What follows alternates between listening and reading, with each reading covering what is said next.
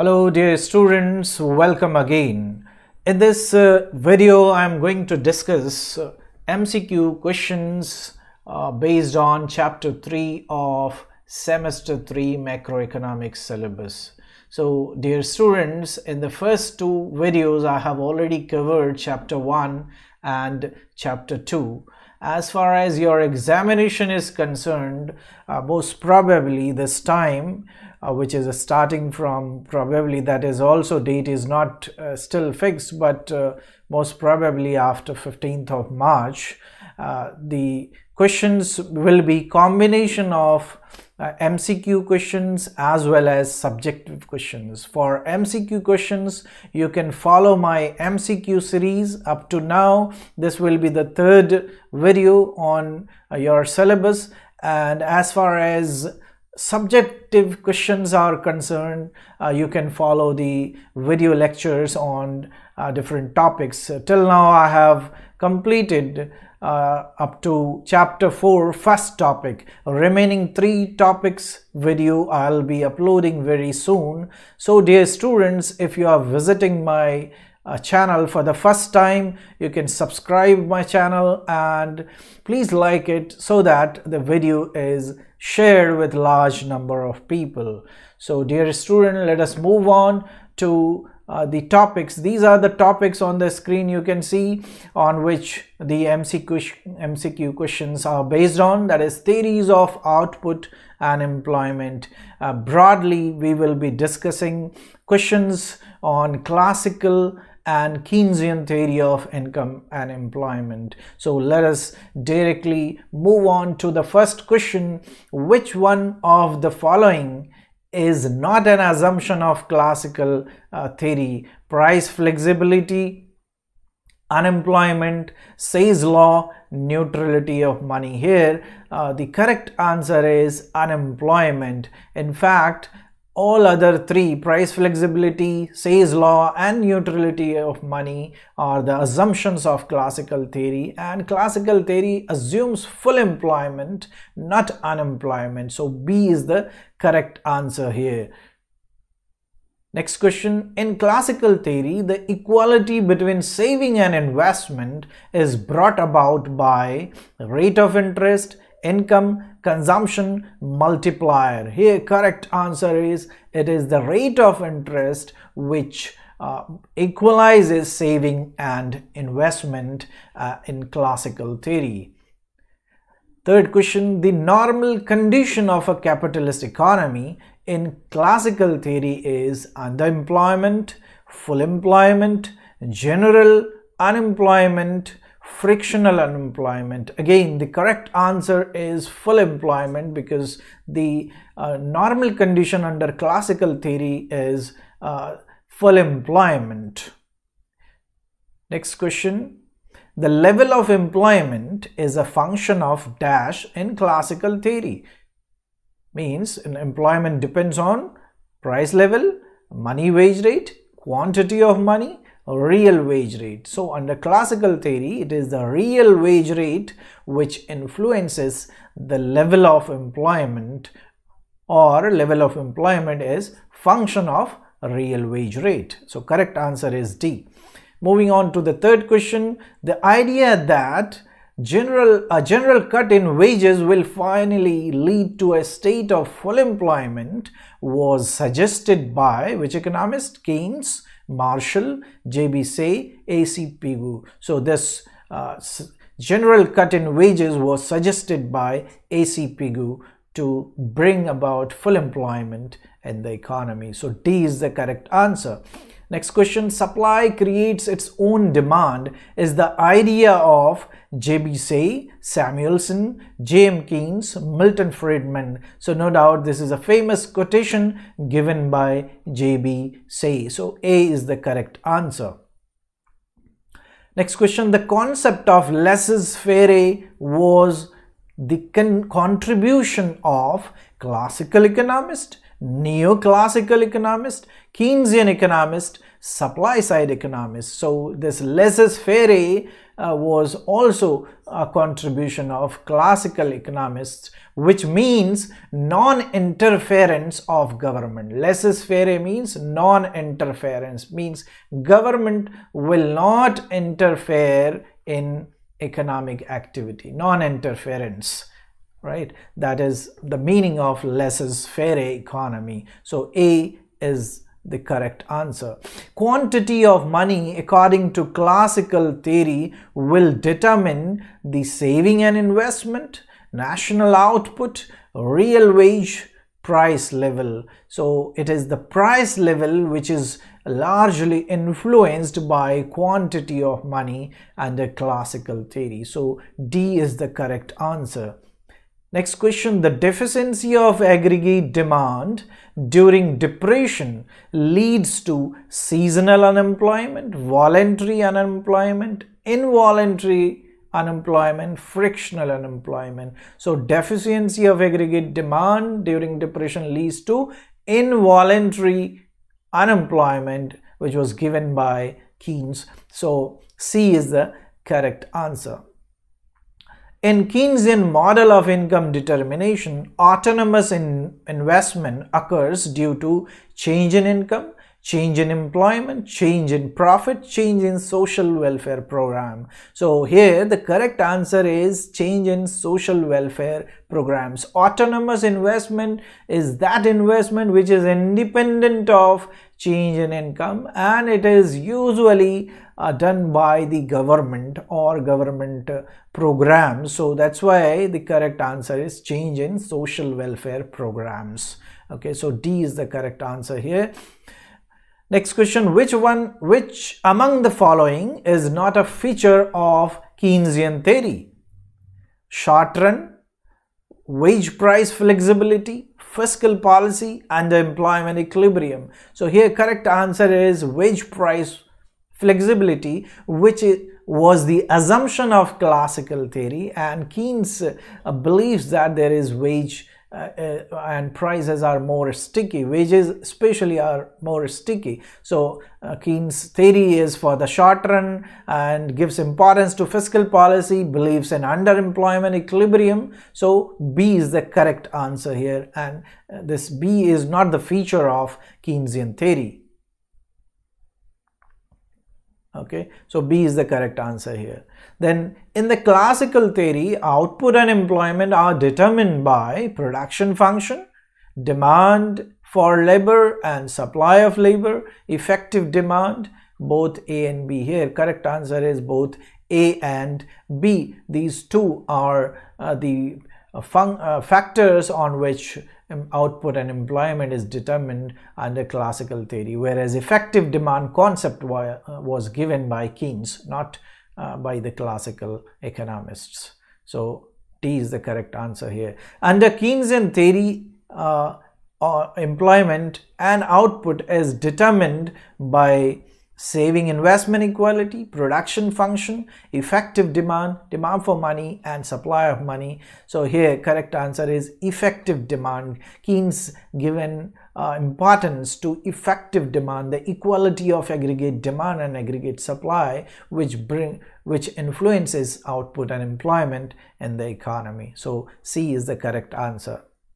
The concept money illusion is firstly coined by Irving Fisher, Milton Friedman, Alfred Marshall, J.M. Keynes. So the concept of money illusion was given by Irving Fisher. A is the correct answer. Under classical theory, rate of interest is determined by demand for money and supply of money, demand for capital and supply of savings, demand for investment and price level, demand for investment and supply of money. Under classical theory, rate of interest is determined by demand for capital and supply of saving. So B is the correct answer here. The expansion in money supply does not affect the real output and employment in the economy indicates effectiveness of monetary policy, effectiveness of fiscal policy, neutrality of money, money illusion. So correct answer is neutrality of money. That means the money, expansion of money does not affect the real output. It does affect the price levels. So money is neutral in this sense, that money, expansion of money does not affect the real output under this situation. That is the meaning of neutrality of money. Okay, so C is the correct answer. Then Keynes wrote the book General Theory of Employment, Interest and Money in the year 1929, 1933, 1936, 1935. So certainly this is a memory based question. So Keynes wrote the book in 1936. So C is the correct answer. Next, the two pillars of classical economics are the Phillips current Say's law, Say's law and quantity theory of money, and liquidity preference, Say's law and liquidity preference. So correct answer is B, that is Say's law and the quantity theory of money are the two main pillars of classical economics. Next question, in the classical view, the price level is determined by aggregate supply, aggregate demand and supply, supply of money, aggregate demand. So here C is the correct answer. In fact, this similar type of question is also included in this MCQ series. So supply of money is the correct answer here, C. Next question, Keynesian economics became popular because it gave solution to stagflation of 1970s, a recession in 2008, low growth rates in 1950s, Great Depression of 1930s. Yes, the correct answer is D, because on the backdrop of Great Depression of 1930s, Keynesian economics became popular. He gave that theory of general theory of employment. Okay, so D is the correct answer. Who is considered as father of modern macroeconomics? Ragnar Frisch, Adam Smith, J.M. Keynes, Milton Friedman. So it is undoubtedly J.M. Keynes who is considered as father of modern macroeconomics. C is the correct answer. Under Keynesian framework, income is measured along 45-degree line, vertical line, horizontal line. None of the above. Correct answer is horizontal line. Income is measured along the horizontal line.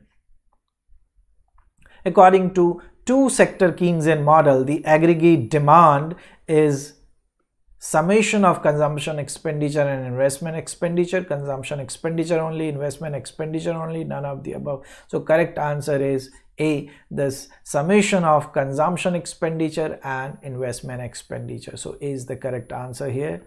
Next, effective demand is where aggregate demand is equal to aggregate supply, demand for money is equal to supply of money, saving is equal to supply.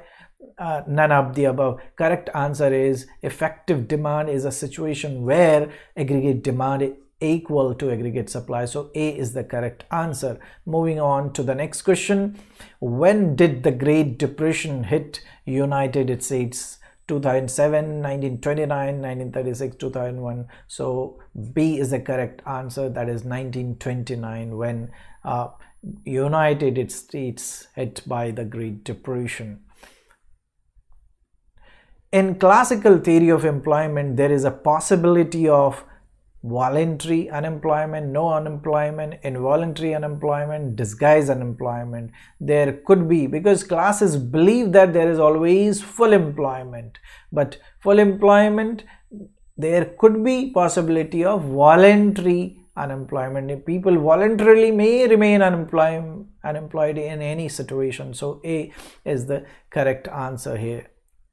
According to classical economists, variations in saving are due to level of investment, rate of interest, level of employment, goods supply. So it is the rate of interest under classical economics on which savings depend. So B is the correct answer.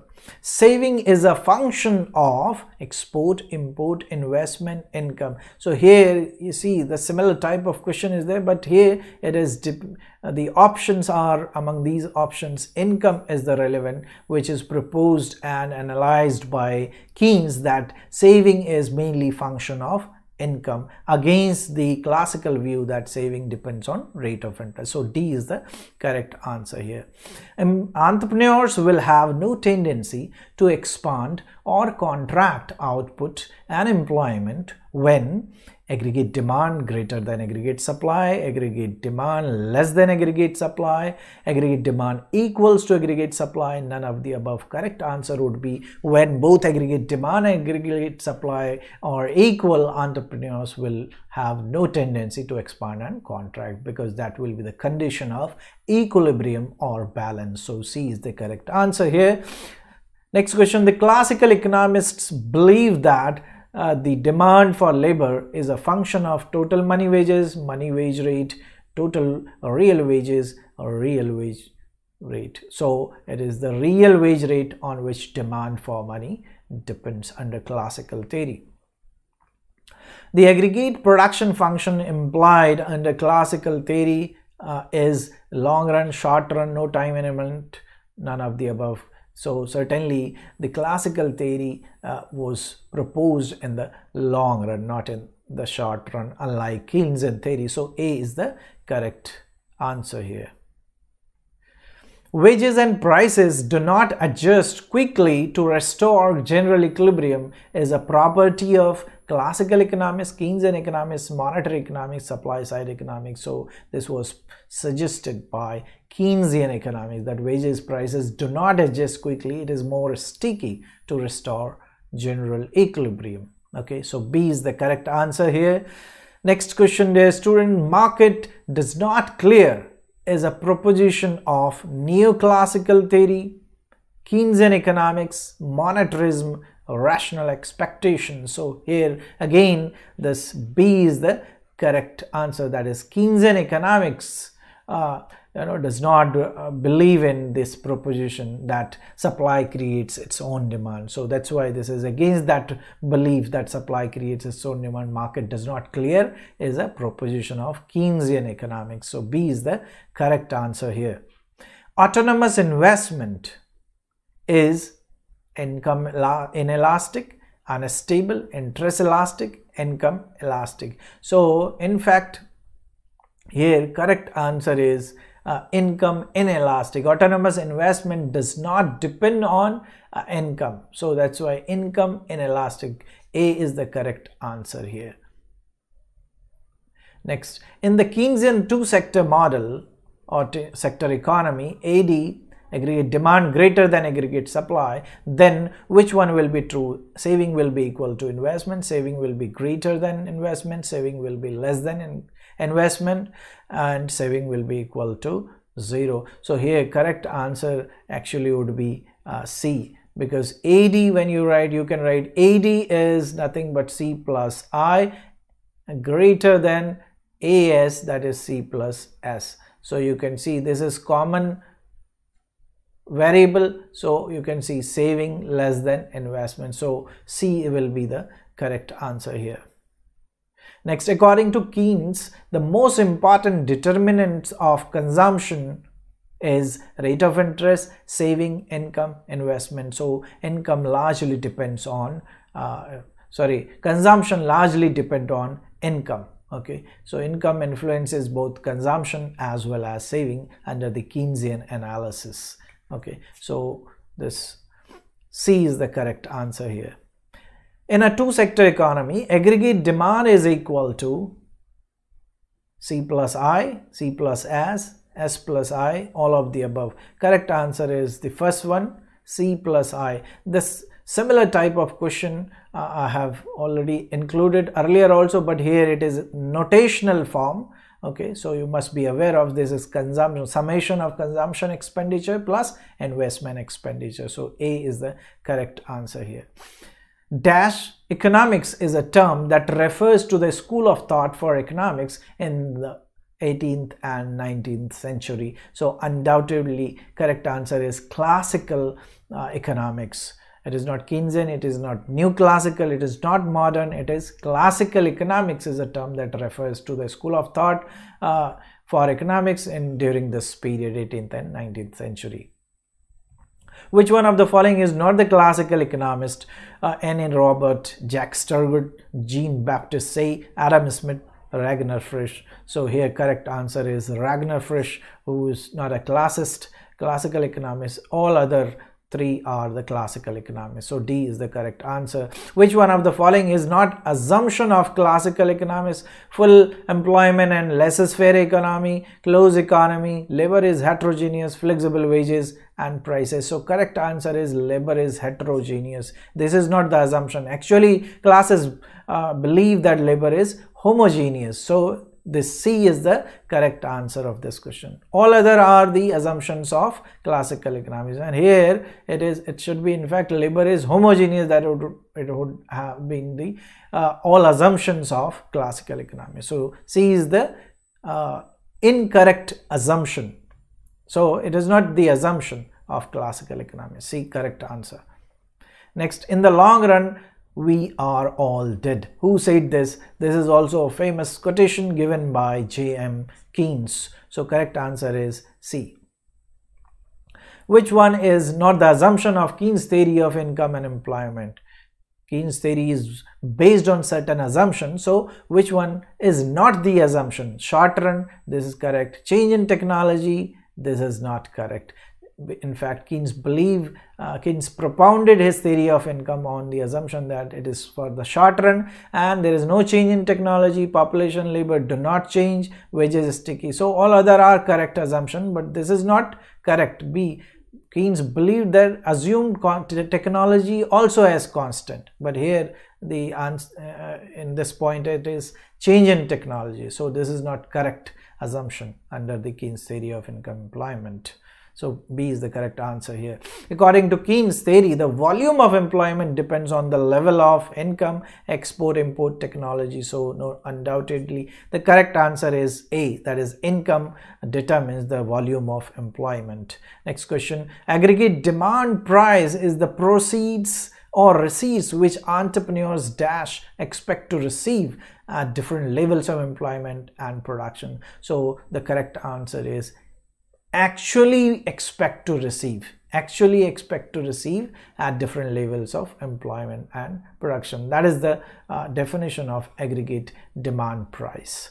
Next question, aggregate supply price is the total amount of money which all entrepreneurs in the economy taken together dash expect to receive from the sale of output produced by the given number of laborers employed. So here the correct answer should be must expect to receive from the sale of output produced by the given number of laborers and employed. So A is the correct answer here.